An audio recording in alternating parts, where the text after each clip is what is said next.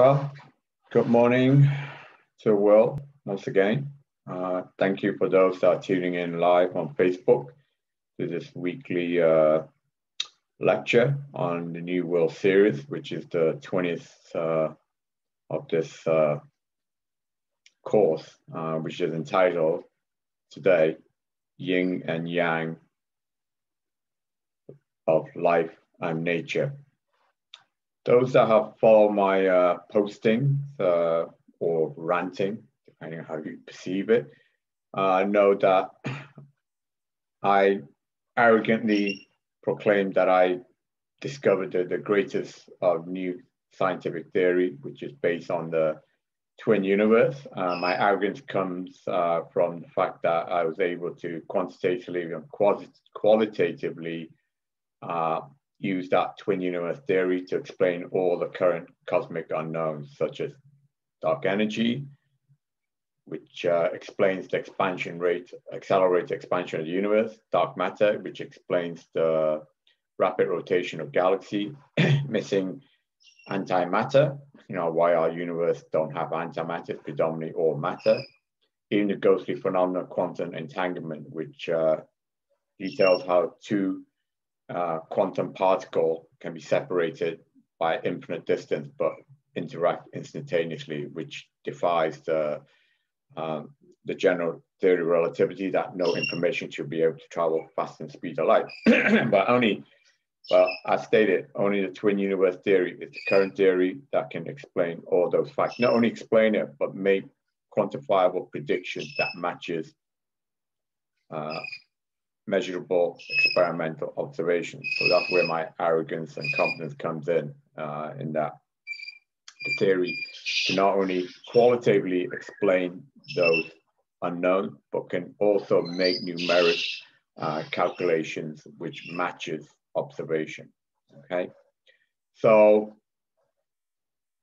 and of course, my twin universe led me ultimately to the discovery of a single omnipotent consciousness, which is my scientific definition of God. So it plays a very important role in my life and in the knowledge and truth that I am now relaying to the rest of humanity. But the truth is, I was not the first to know of this, quote, secret. The ancients knew of this philosophy. Of course, they describe it in not using modern science like, quantum mechanics and, relativity, and that's kind of science basis is the way I describe it. But the ancient knew about these twin universe, and obviously everyone are aware of the Taoist philosophy, which is one of the most ancient philosophy or religion or science or way of life, depending on how you want to describe it, which is based around the yin and yang, which is obviously that our universe, that all of existence do exist as a balance between light and dark, positive, negative. Even Greek, the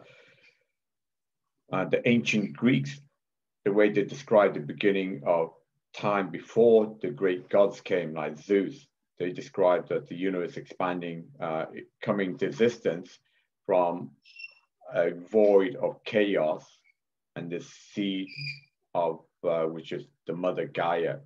So again, this duality.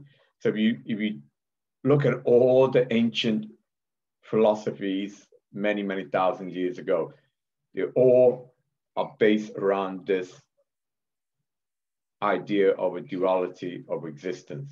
Okay, and these are ancient societies, civilizations that are separated by thousands and thousands of miles, but yet they all are aware that our existence came about this duality.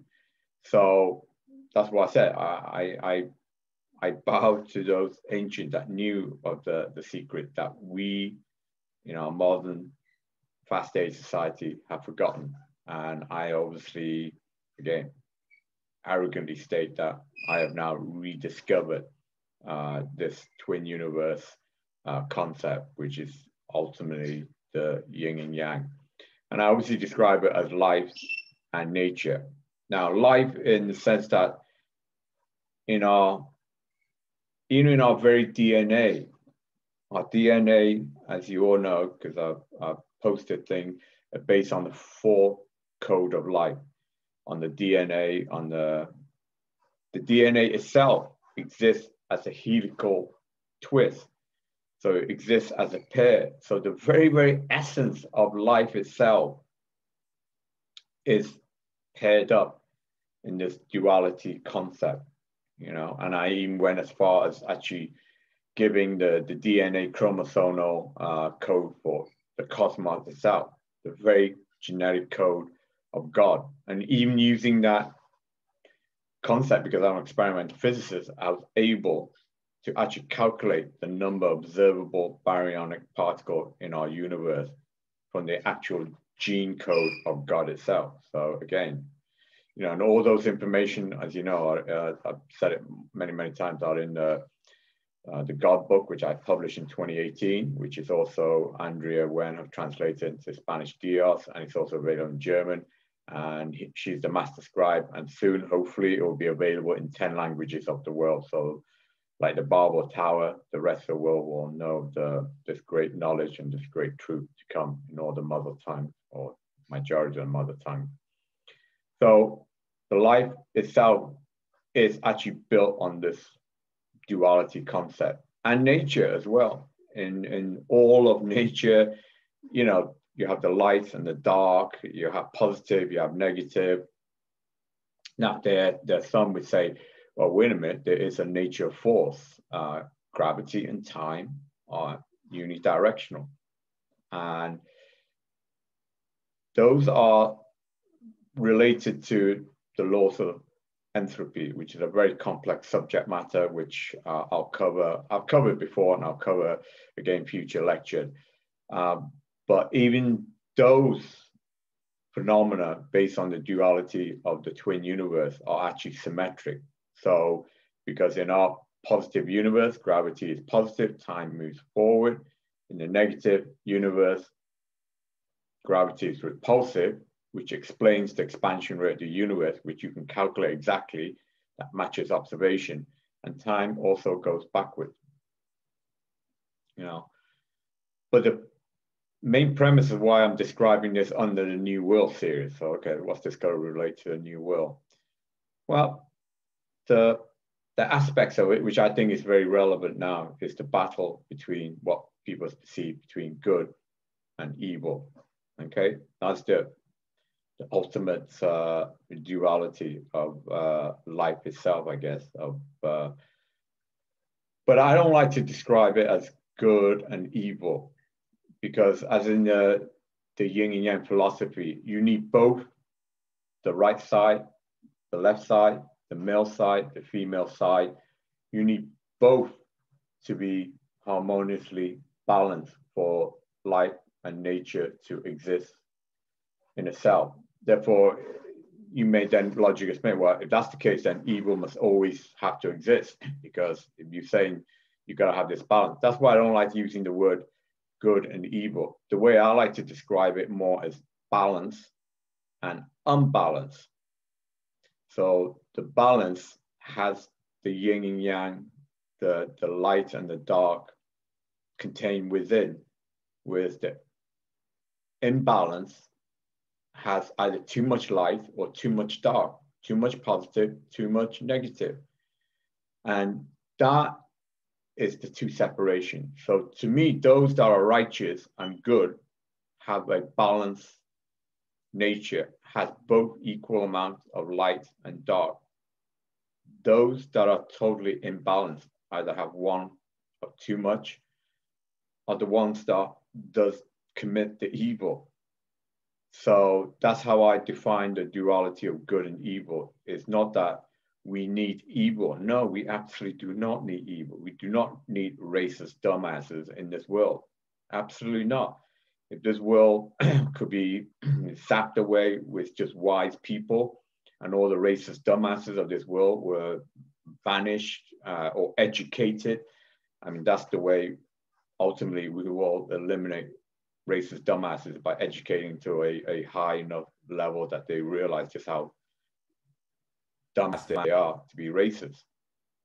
And when they get to that level, then they will reach the ultimate balance of their yin and yang. Therefore, they will retain their duality.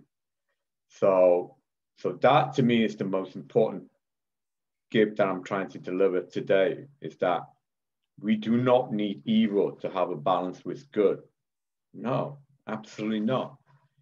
We can just have evil because, no, just have good, sorry, my apology, that slip of the tongue maybe, where we can sustain our existence by having a balance of light and dark, of male and female.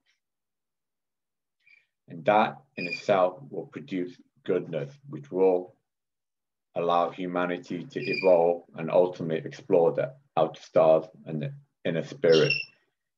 Because if we remain fractured, we remain out of balance, then evil will dominate. But evil only has one path, and that is the path of extinction, because evil leads to conflict, leads to destruction, leads to killing, leads to raping, leads to looting, leads to all the evilness of regrettably of humanity that has existed for thousands of years. But again, I'm optimistic. I believe through education, we can bring humanity into balance.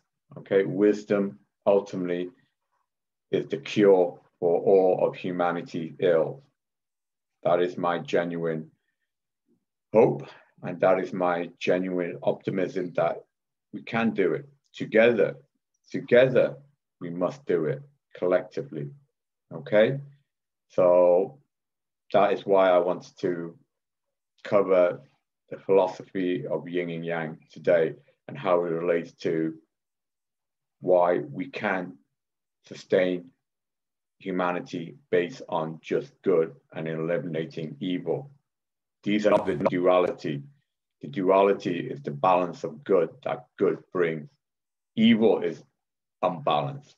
So evil is the breakage of this duality. Okay, we must retain, go back to that the ancient knew about, that our existence and our mental wellness, our physical wellness, our soulful wellness will only be enlightened and achieved when we reach that point of duality. Okay, so God bless you all. And tomorrow I will pray for humanity. Thank you.